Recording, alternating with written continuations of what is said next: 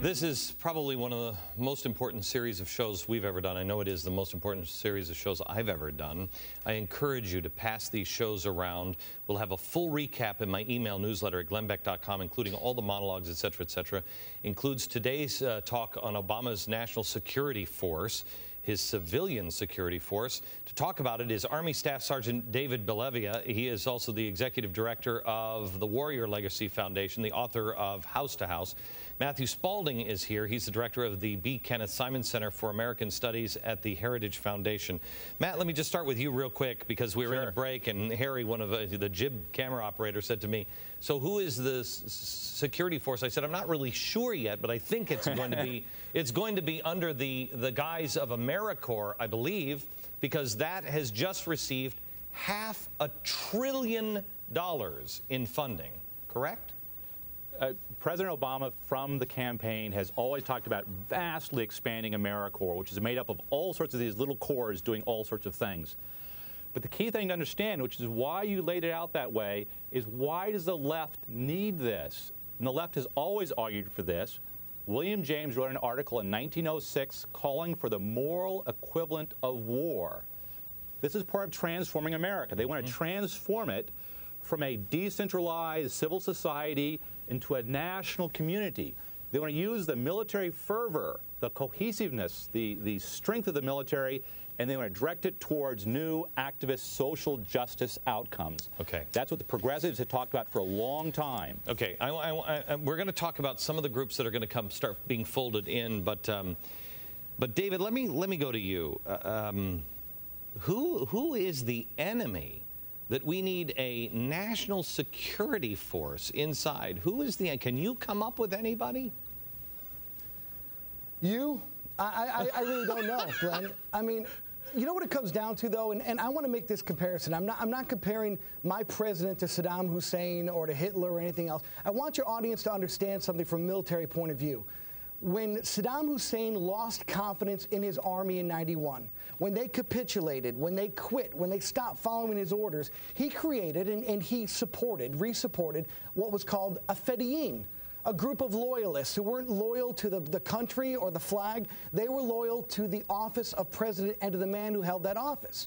And what we're seeing now is a complete disconnect to the warrior class in America, to the military, and to the left. They never had a common denominator. They never had a way to understand us. So you know what? We don't need you. If we have to enforce, let's say, I don't know, polling laws, we want to keep polling intimidation down in 2012, we'll send in our civilian corps. If we want to make sure the census is run correctly and the right people are counted, we'll bring in our civilian corps. If we want to, I don't know, take away the arms of radical militias in South Texas, bring these guys in. This is scary stuff.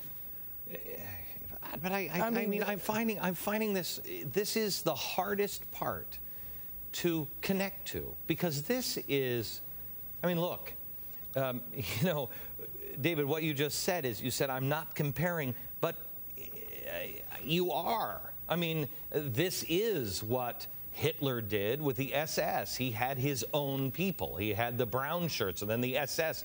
This is what Saddam Hussein. So, but you are comparing that. And I mean, I think America would have a really hard time getting their arms around that. But you know, Glenn, all right, when I was in Iraq, I was surrounded by true mobs, okay? I'm talking about people, hundreds of people that were around us, that were upset, that were throwing rocks. But you know what, Glenn? In that group, you had to identify 3 individuals who were the instigators, who were the agitators. And you took those guys out because you had a window of opportunity. And once that window closed, Glenn, it was critical mass. It was a powder keg. If you allowed those people to instigate people, the rocks became grenades, the sticks became rifles. And what I'm saying right now is that we are at a point that if we allow this crowd of people wouldn't have rose to arms without the people that were stirring the pot, that were moving the embers of violence.